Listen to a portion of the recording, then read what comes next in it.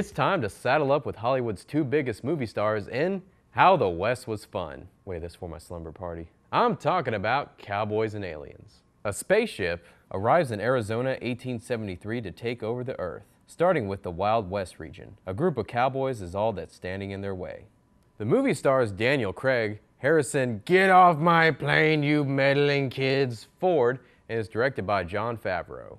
What other movie did Harrison Ford famously wear a hat in? Oh yeah, Witness. And let me get right down to the point, this continues the huge summer action explosion season. But I do have complaints. I can't suspend disbelief too much when it comes to the Old West, but the way people looked, dressed, and acted was a little hard to swallow. Daniel Craig looks like he has the only YMCA membership in the whole place, and his clothes are tailored to where he either looks like he's going to a hipster club or he's trying out for the village people. The leather chaps are a dead giveaway. Olivia Wilde looks way too hot for the time period. She's wearing eyeshadow. Also in some places, Harrison Ford chews up the scenery with his overacting. He's one more shot of whiskey away from Nick Nolte territory.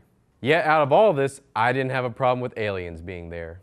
The good thing about the movie is that it has cowboys fighting aliens. How cool is that? We should have been playing that instead of cowboys and Indians. But I don't think laser cannons are allowed on playgrounds. Yet.